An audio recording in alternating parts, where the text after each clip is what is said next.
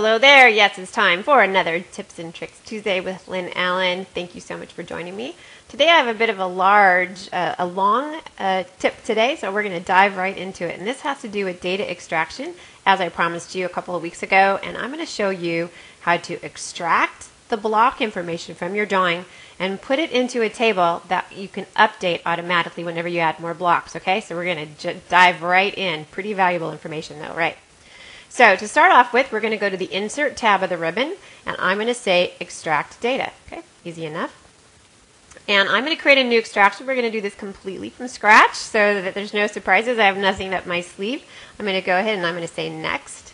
And I think I'm going to put this file into, it makes a DXE file for data extraction. I'm going to put this into my AutoCAD 2011 directory, and let's name it after my very favorite magazine, Cadalyst. Okay, let's save that.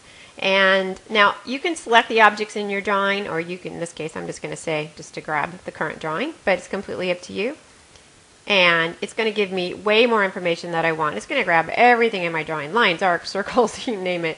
I'm going to tell it, look, I just want to display the blocks only. And I don't care whether they have attributes in them or not. I just want all my blocks, all right? Easy enough? Let's go to the next one. And now, at this point in time, it also wants to know the properties that you want to put into your table. I actually just want the name of the block and the count.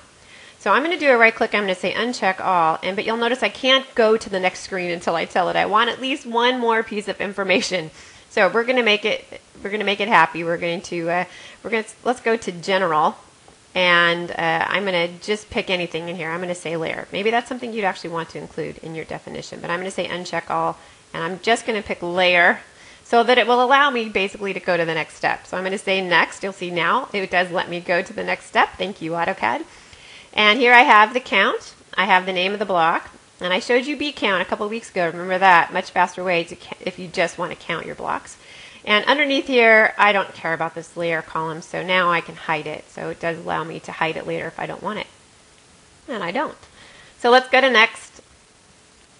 And I want to insert a data extraction table into my drawing. I'm going to make this great chart, this great table in my drawing.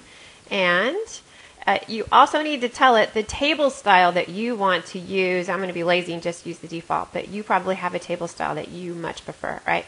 So let's give it a title, though. I'm going to call it, how about Lynn's Blocks? You can call it whatever you want. Yours will make much more sense than that.